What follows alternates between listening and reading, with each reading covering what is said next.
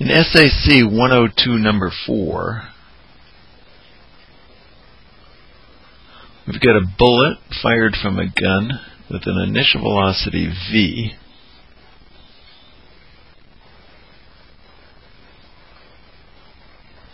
Goes up, comes down. This here is our before picture. And comes back down, and in the after picture it's at the exact same height as it was in the before picture, and now it's going in the opposite direction.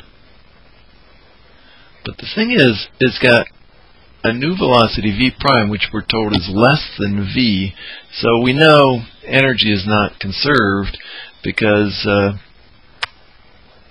they're both at the same level. So the kinetic energy being 1/2 mv squared is all that matters. They both have the same potential energy, and because the velocity is decreased, the kinetic energy in the after picture is clearly going to be less. Let's set that up. The total amount of energy lost. Now this is what we got to make up.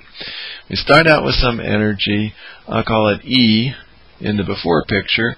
We wind up with a new energy in the after picture. I'm going to call it E prime. And the question is, how is the amount of energy lost related to these two? Well, you can think about it. If you go to a racetrack with $20 and you come back with 15, you know you lost 5. How can you put that in an equation? You say it's the starting value minus the ending value. That is the loss. And in this case, we're talking energy. Is what you started with minus what you wound up with. My example is $20 minus $15. That would be the $5. Okay. So this is an equation you have to cook up. You got to make sure that you don't start a problem like this, where it's obvious that energy is not conserved. You don't start off by applying conservation of energy.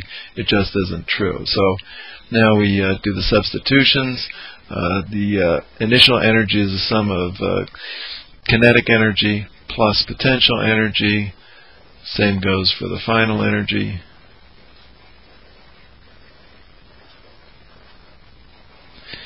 And if we establish our reference level as that position where the bullet has just left the muzzle of the gun, so we're right at the muzzle here. I probably left a little bit too much space in my diagram, but we're at the muzzle level. We'll call that the reference level.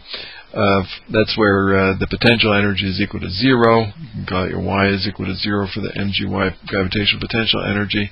But under those circumstances, the potential energy is 0 in both cases.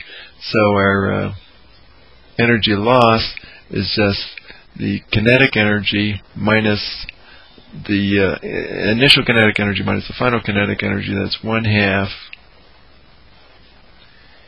mv squared minus a 1/2 mv prime squared.